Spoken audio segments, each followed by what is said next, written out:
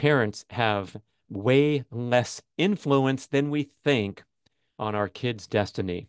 This means you can give your ego a rest, do your best every day, dispense unconditional love, and give them all the support they need for their own journey. But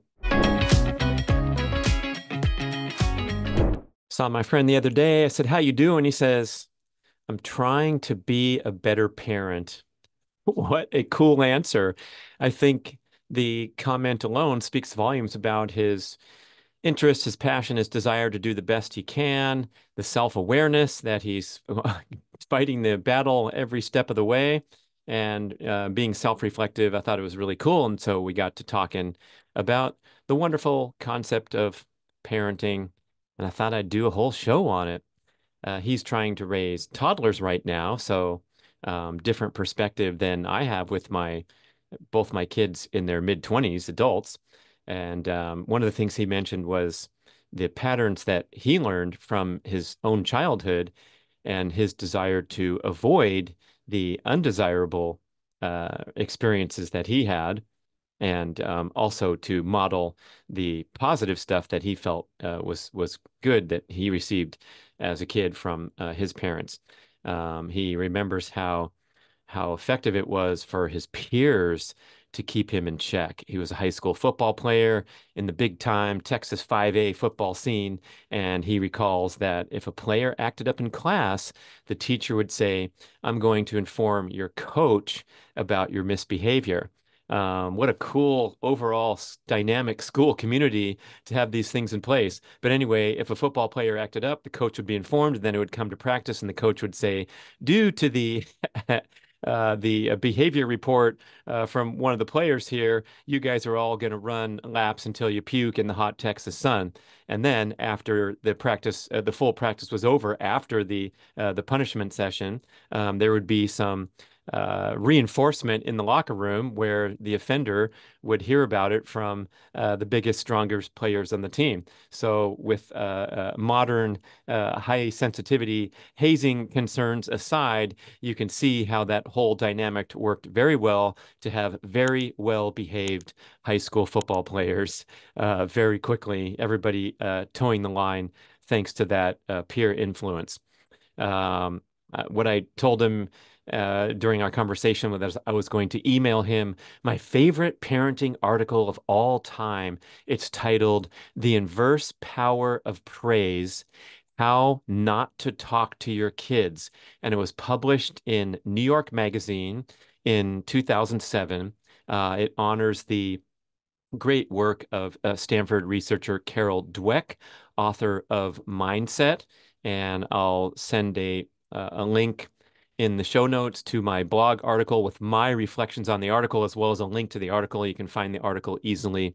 If you Google it, we'll also have that in the show notes. But honestly, I read the article when it came out in 2007, and I thought about it, or have thought about it, virtually every single day from that point on, especially when I was in the midst of parenting my kids from youth ages into teenager, adolescent, and so forth. And it really hit home with me. And there's quite a bit of counterculture advice, controversial advice. So I'm going to lay it on you and see what you think. But first, I wanted to also put together my favorite or my most profound parenting insights, and we'll discuss those in an organized fashion during the show. And my first one is that it seems like kids are overparented these days. What do you think?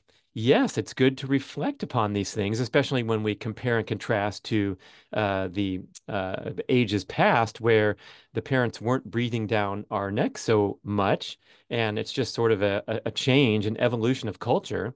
And if you just ignore it or just blindly forge ahead, you are going to follow the pack and the norms. And so what I told my friend is it's really good to sit back and reflect and realize if that this is the age of overparenting, maybe you can make a conscious decision to swim upstream against these norms if you feel like in your heart and in your philosophical base that maybe there's a better way, which means Yeah, you do not have to help your kids with homework every single day.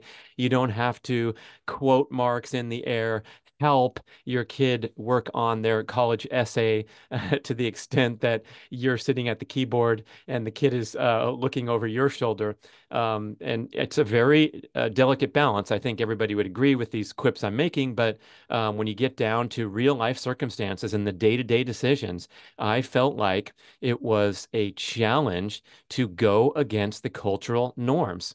Because if you kind of do the hands-off parenting style of decades past, it's very likely that your kid will fall behind this incredibly insane and competitive pace of what we're seeing today with the competitiveness in every way in the world for a spot on the athletic team or, of course, the prized college admission. Um, when you think about it big picture, homework seems kind of like a dumb idea these days when the kid is already in school for 6 hours a day, and we know conclusively that kids are not moving or exercising enough. And like Mark Bell said, the first kind of education should be physical education. But we have definitely put that aside and suppressed the importance of overall physical activity and an active lifestyle in favor of, in one example, academic rigor. So if your kid's falling behind, you have a strong temptation to push them into the world of tutoring or the Kumon Math Center, where you can take your kid ostensibly after school for more math practice if they happen to be falling behind. It seems kind of ridiculous, but then when you look at the reality and realize that if your kid receives a B in any class in high school, they are very likely removing themselves from selection into the most popular University of California admissions. That's right. The average GPAs are so far above, it's 4.3, 4.5, 4.2 average. If you receive even a single B in high school, you will remove yourself from that selection pool. And that's happening right around us. It's crazy. It's amazing, but it is happening. And these are fine, affordable universities that are very selective and prestigious to get into. So you don't want to mess around if that's the kid's goal. We'll talk about that further, and how the kid's natural destiny is the thing that's really going to come out. But yeah, it becomes a challenging thing to realize and shake your head and scoff at the pace and the competitiveness, but it is what it is. And the same for sports. I realized when my kid was in fifth grade and he was having a great time excelling in the local community basketball league, and almost to the point of being frustrated that it wasn't a competitive enough experience for him. And I said, okay, we have to go throw you to the wolves now and sign up for the AAU youth basketball track. And if you're familiar with that, just like in many other sports like gymnastics and swimming and competitive soccer, it's very, very rigorous, very intense, starting at a young age. And that is the track that pretty much your kid is compelled to participate in if they even want to get a spot on the court come high school, or let alone dream of a college opportunity. So I kind of gritted my teeth and every step of the way tried to, nuance the overall vibe and experience by injecting my, freewheeling and fun-loving attitude into the high-intensity competitive circumstances. But whew, it's a tough choice. I really appreciated during the Olympic coverage watching the very clever and highly regarded commercial from Hyundai. You might see it, but what they're showing is a series of parent-child interactions, obviously while driving to sports practice or driving home with the car, getting that cool product placement. But the conversations they were showing were kids having a kind of a tough time in their sports, and the parent saying things like, I really want you to be happy and find what you love, Another one was, hey, maybe it's time to take a break as the kid's driving home from yet another frustrating sporting experience. So really off the track of what we usually see, especially in commercial settings. So we see the gymnasts falling and struggling, the little wrestler kid getting mangled in practice, and then driving home with the parent and receiving these supporting, loving, gentle comments. And then the final frame comes up with the tagline for the commercial, and it says on the screen, never give up. Then there's a beat, then there's a beat, and then they finish the presentation, never give up on finding what you love. I read further about the commercial and what the advertising world thought about it. Here's a little quote from an article. Hyundai's campaign stands in stark contrast to those from other Olympic sponsors. Nike recently unveiled its highly anticipated Summer Games ads, which dig into the ruthless drive it takes to win. Commercials narrated with relish by Willem Dafoe typically list negative qualities that are nevertheless shared by many sporting greats, including an obsession with power, an inability to be satisfied, and a lack of care for others' feelings. Whoo! So we are programming this into the brains of parents and kids. We've been doing it for decades. I made some extensive comments on another show about how, although I love Kobe Bryant and I love Tiger Woods, they have gone over the top so many times and embellished their their training protocols and things simply for the purpose of perhaps feeding their ego or intimidating their other competitors. And I was talking about how Tiger said that he ran 8 miles a day, twice a day as one of his quips. And I'm like, nope, sorry, you didn't, pal. So why would you tell the world something that's not true? Same with Kobe frequently going on about how if he finds out his competition is waking up at 5 a.m. to train hard, he'll simply wake up at 4 a.m. or 3 a.m. if necessary. And it's blather and it's nonsense, and I don't like it, and I'm calling it out. And again, many of those winning qualities that we see from the great legends, the most competitive people like Michael Jordan and Kobe, are in that category of worth second guessing. So great job by Hyundai to say to the kids and the parents, you know what? It is okay to quit. It's okay to quit in the middle of the season. It's okay to quit after dedicating hours and hours for years and years to your swimming career and then saying, yeah, I'm over this and I want to do something else. All right. So never give up on finding what you love. That's the section about overparenting, breathing down the kid's neck, choosing into these cultural norms instead of taking a beat and thinking about, do I really have to do this? And related to that would be my probably my biggest takeaway of all. Now that my kids are in the adult scene and reflecting back, my biggest takeaway is that parents have way less influence than we think on our kids' destiny. This means you can give your ego a rest, do your best every day, dispense unconditional love, and give them all the support they need that they need and deserve for their own journey. But the main realization that we need to get here is that we have a distinct and powerful ability to screw them up, but their positives and their successes are going to be and must be largely self-directed in order for them to be happy, well-adjusted, content adult human beings, right? You can probably drive a kid to the brink and have them excel in the competitive world by pushing the crap out of them and breathing down their neck and looking over their shoulder every step of the way. But I don't know if that's really a desirable outcome if you really want to reflect on it. So the kids' success and their drive is going to be largely self-directed. Remember that great quote from Wayne Gretzky when a parent came up to him and asked, "Hey, Wayne, how can I get my little budding hockey superstar to practice more? Do you have some suggestions?" And Wayne Gretzky answered the parent, "No one ever had to tell me to practice more." Ah, so the kid is going to pursue their natural destiny with the parent having less influence than you think. So sit down, take a deep breath, and really reflect on my comments here. I want to give you an example of my younger sister, Kathleen. She ended up to be valedictorian at Yale University. That was her natural destiny. Didn't happen to be her brother's, but good for her. But along the way, I want to report that no one pushed her. No one even incentivized her. No one looked over her shoulder to check on her work. Of course they didn't. They wouldn't have known what was going on with that advanced math. And no one even had to lavish effusive praise upon her for every accolade that she received along the way. She was just following her own destiny. She had a passion, she had a drive, and it was natural. And it was, of course, supported by the parents and the family, but it was not orchestrated in any way. So, your charge, your mission here, if you choose to accept it, is to be your kid's caddy with the golf analogy. You know what a caddy is? Right. The caddy carries the bag for the player. The caddy helps set the player up for success.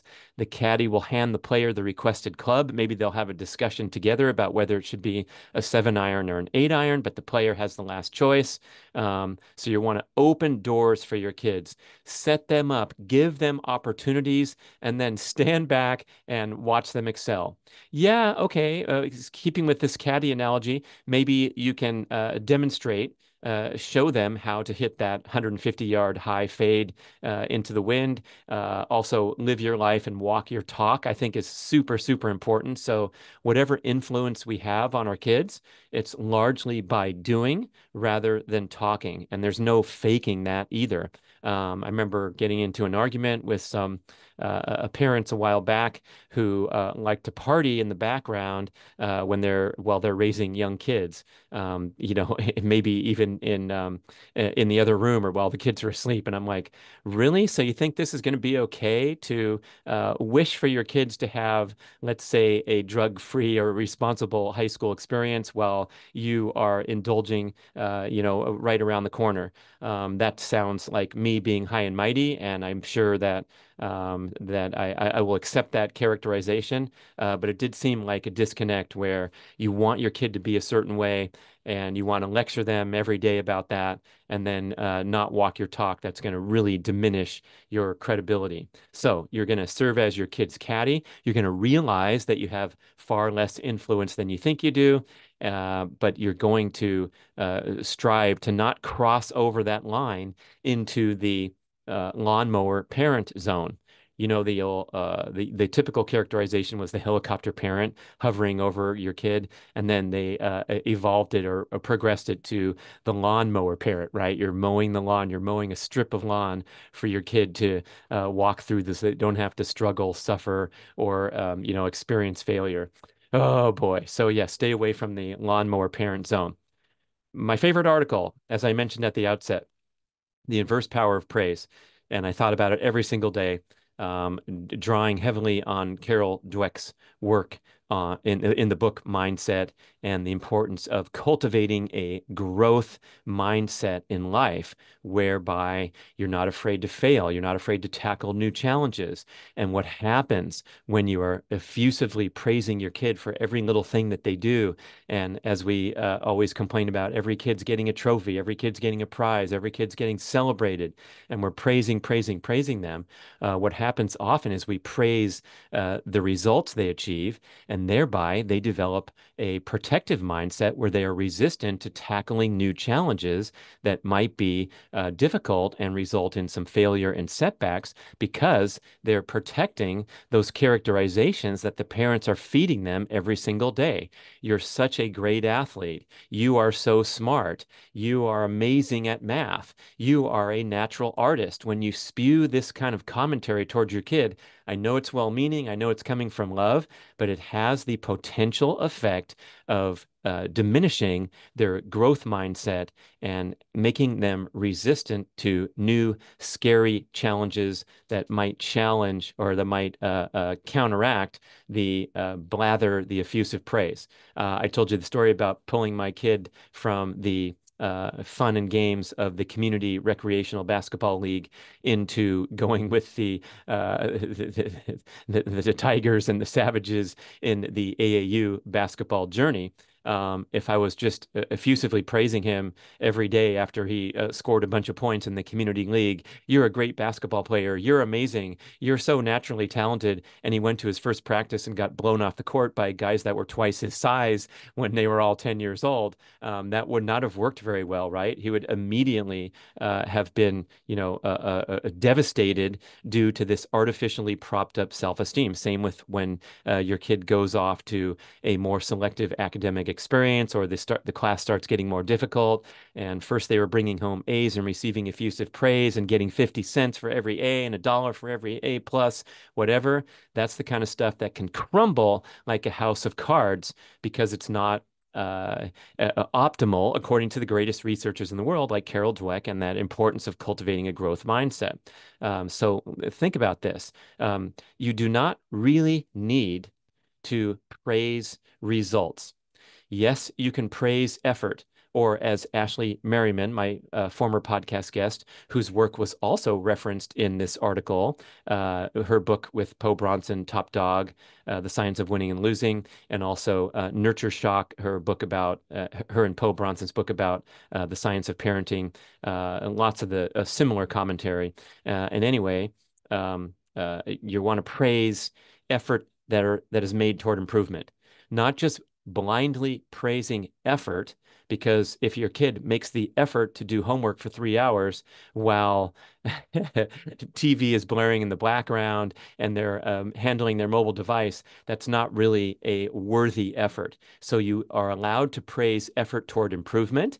You can praise their character. I'm proud of the man that you've become, but you want to really be careful praising results, because this is what sets you up for that protective mindset versus the ideal growth mindset.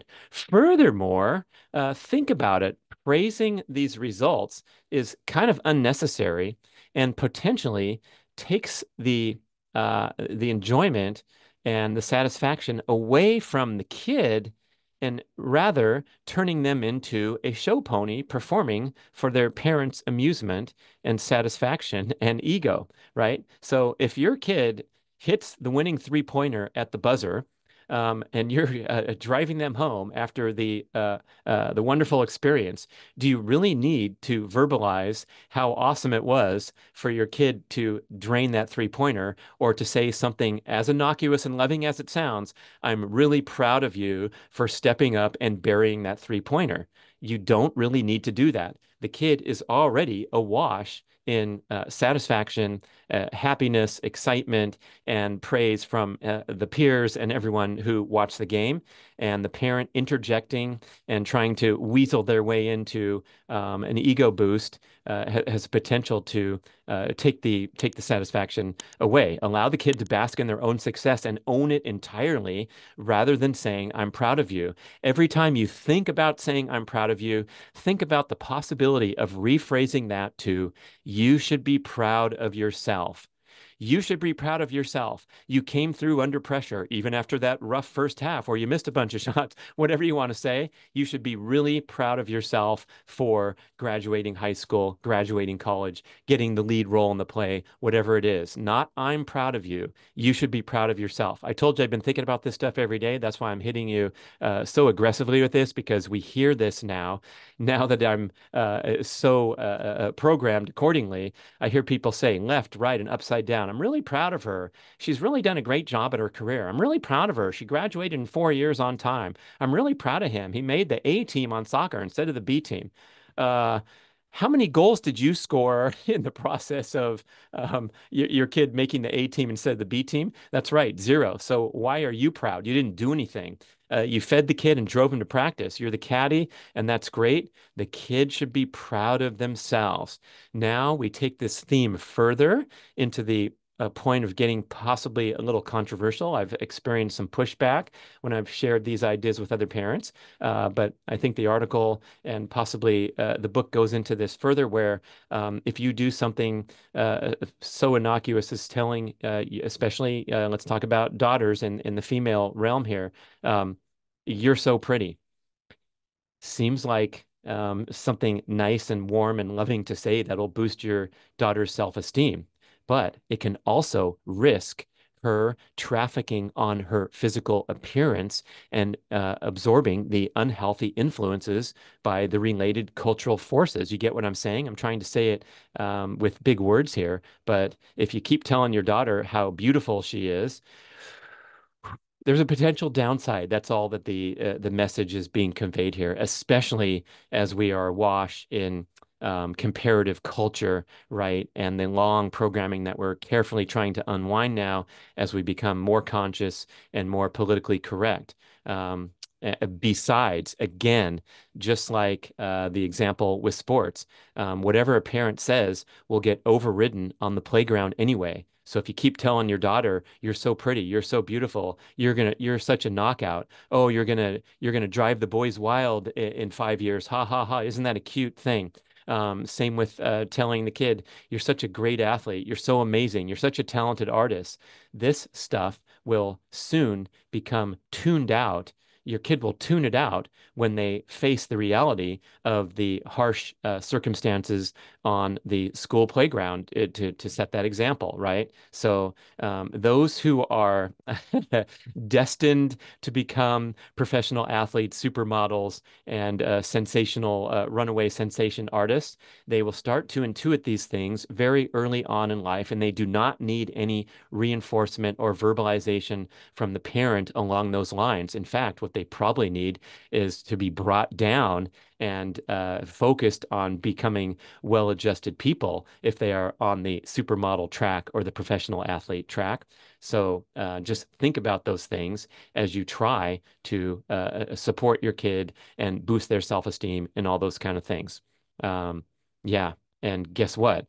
Be careful what you wish for as well with your kids' journey through life, because being an NFL player or being a supermodel or being a valedictorian or being a runaway sensation artist is no guarantee of happiness or contentment or satisfaction or being a well-adjusted, nice, kind person. So focus on the latter rather than boosting them up and propping them up with blather commentary. This gets me to one of my favorite parenting analogies, and that is to be the traffic cop. Because one of the things my friend was talking about at the outset was, trying to unwind that potentially harmful childhood programming of his own and model the good stuff that he experienced. He says, "Yeah, I'm trying not to raise my voice. That happened to me a lot when I was a kid." And I know it's has negative aspect, but I'm doing my best. So I recalled my traffic cop analogy, because when you are speeding on the road and you get pulled over by the traffic cop, they come up to your window and they say, "I pulled you over because you're going 82 in a 65 zone. Can I have your license and registration, please?" Whew, busted, huge fines ahead, traffic school, a lot of hours, penalty, and the cop need not say anything else besides license and registration, please. What you don't get when you're pulled over is a cop racing up to your window and yelling and screaming at you with a lecture. "Don't you see how dangerous that is? Do you know what kind of carnage I see out here every day? How dare you endanger the lives of other drivers?" Da da da da da. Maybe some cops. I don't think many, but you get the analogy here, is that you have the the guidelines, the boundaries, the rules, and then you have what's called a natural consequence. So if you're speeding on the road, you get pulled over and fined. That's a natural consequence of speeding. Do you want to keep doing that? Do you want to keep paying those massive fines and going to traffic school? That's going to be the best incentive to obey the laws of the land when you're driving. And it's going to be vastly superior to some cop coming up to your window and berating you for how dangerous of a driver you are. And imagine this, as we take this parenting analogy deep, what if that's all they did was pull you over, run up to your window, scream at you for a couple minutes, point their finger at you, warn and threaten you that next time you're going to have, a hell to pay, and then send you along without giving you a ticket or anything of the sort. This is what happens a lot in the parenting situation where we have, I mean, I see this dialogue out in public, and boy, it's kind of heartbreaking because you see the parent lecturing the heck out of the kid and using harsh words and criticism and tone of voice, but you don't see consequences being enforced right on the spot. So it kind of occurs to me that oftentimes we treat our kids like adults, and we treat them like adults when we should treat them like kids. We treat them like kids when we should treat them like adults. Vice versa. You get what I'm saying? So when a kid is whining and having a meltdown while you're trying to finish off your shopping at Target, and you hear the parent saying, "Come on, I've been driving around and doing things for you all day. You're really annoying the heck out of me. Why don't you be quiet? We're almost home. Just hang in there." That's treating a kid like an adult, where if you have a kid whining and melting down in a public place, what you do is remove yourself and get them home for a nap. Um, I learned this really well when my kids were young, and therefore they didn't melt down hardly ever because I didn't push them too hard for my own agenda and my own shopping errands necessary. And then there's a time when you can treat them with respect and bring them into for example, the discipline and the boundaries and the decision making by saying, for example, having a conversation with your teenager saying, "What do you think's a fair curfew?" "Oh, 2 a.m." "Well, guess what? I think midnight is much better, or 11:15, whatever. But you do have a dialogue, and then you also can go over things like, what do you think the punishments and the consequences should be? What do you think's fair to you? "I don't know. Uh, Lose an hour of mobile device use." And well, I'm the parent. I have the last say. So how about a day of mobile device loss if you forget to do the dishes at night? And so everyone agrees. It's like the cooperative parenting approach rather than the arguably flawed and dated approach of saying, "Why do I have to do this?" And the pat answer being, "Because I said so," is not going to be as effective overall. Similarly, if the punishment is not aligned, if it's not a natural consequence of the offense, what you're going to do is build up resentment, and that stuff doesn't come out too well as the ages increase. So a resentful 10-year-old is going to be a pain in the butt a little bit, but a resentful 17-year-old, just like the George Michael song, "I'm big enough to break down the door."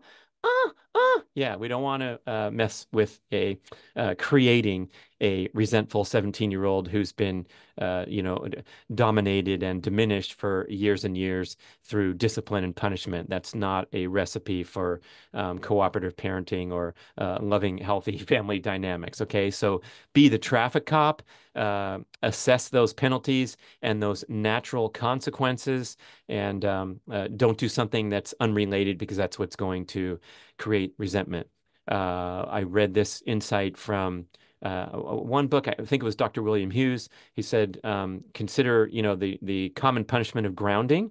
Maybe that's not the best punishment because as a teenager, the most important thing to them is their freedom and their connection with their peers. And if you take that away, due to not doing the dishes or whatever the reason is, it's going to create resentment because they don't see that connection of losing their freedom.